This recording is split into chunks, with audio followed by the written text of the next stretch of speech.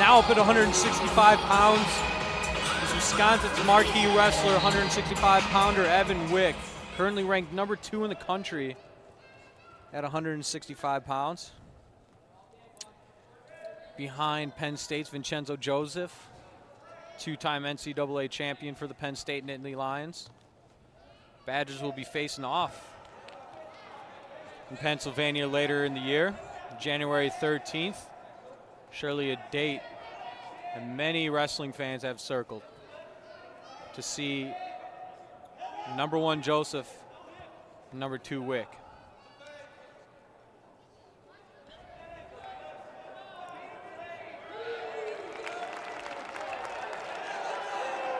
Evan's opponent, Wick's opponent, Demetrius Romero, currently ranked 16th in the country.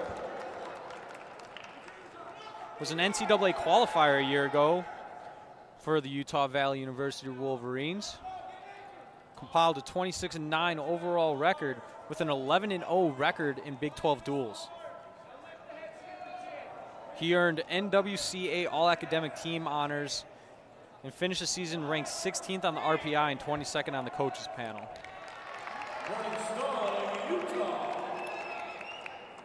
Stalling point on Utah. Stalling call. In his first trip, Romero went 1-2 at Nationals. With his one victory coming over Quentin Perez at Campbell. 14-4 major decision.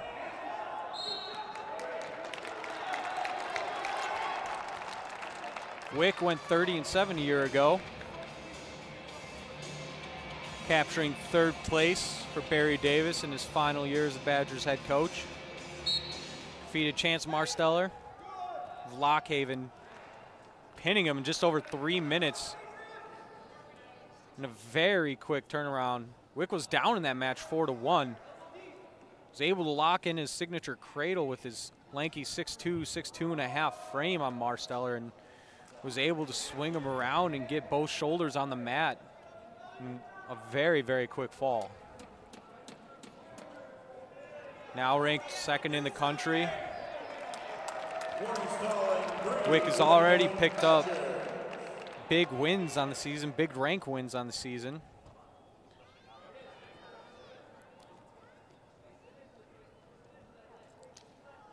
Including a ranked win over Northern Iowa's Bryce Steedert, who's ranked 8th at the time.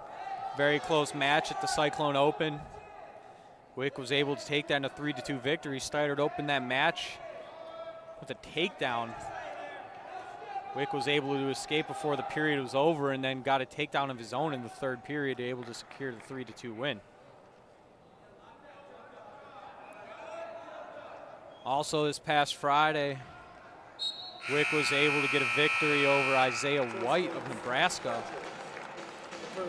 in a dominating fashion. White and Wick met up twice last season, each wrestler splitting a 1-1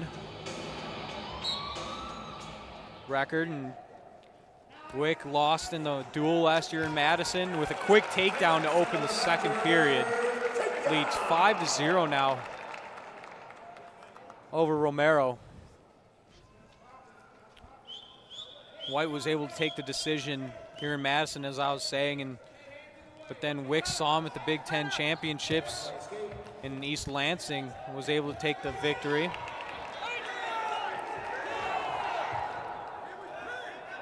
Nothing major going in the scramble between Wick and Romero.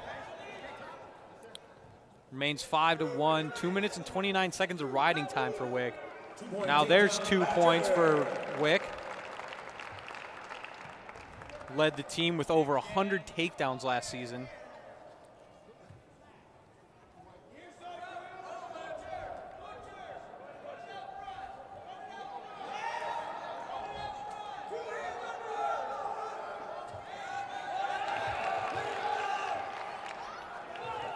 Including last year in his tour on getting to 3rd place in the NCAA championships. Wick has won thus far 12 straight matches if you include last season. this last loss coming to David McFadden of Virginia Tech, as we see Wick being able to come around and get the takedown on Romero. Leads 9-1 here with 42 seconds left in the second. McFadden was an individual that gave Evan Wick hard times last year, defeating him twice at the Cliff Keen Invitational, as well in the NCAA championships. But now David McFadden's up at 174 pounds for Virginia Tech. And Wick finds himself at the number 2 spot in the country at 165 pounds.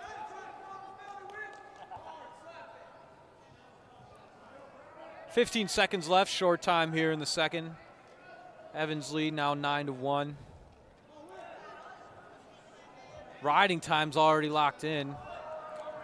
By the end of the period, he'll have nearly 3 minutes and 50 seconds of riding time.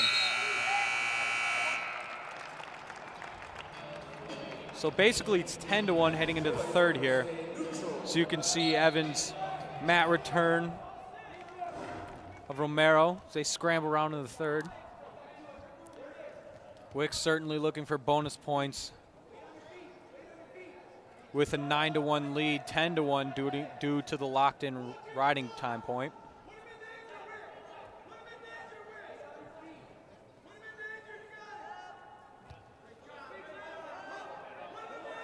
Nothing yet for Wick. Redshirt sophomore out of Marietta, California, San Marino High School. Looking to turn Romero, and there's another takedown.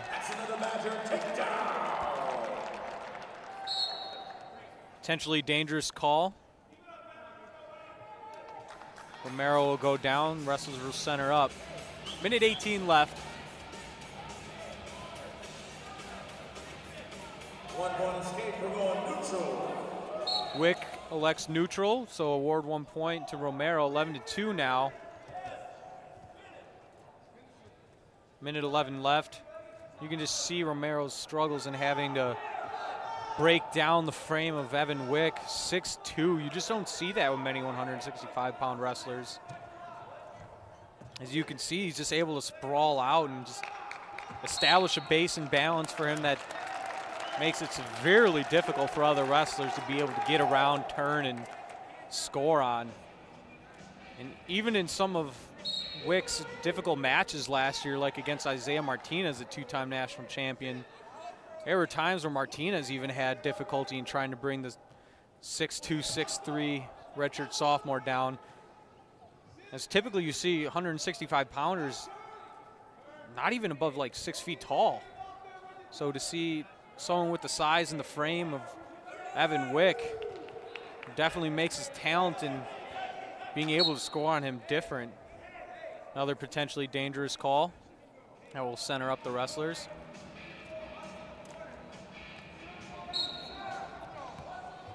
Wick quick in on the single. Can he lift and drive to get another takedown on Romero?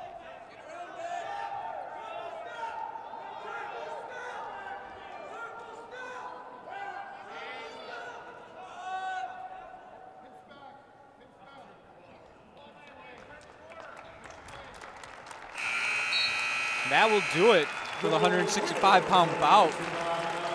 Evan Wick takes a major decision victory, 13-2 with the riding point. 3 minutes and 52 seconds of riding time.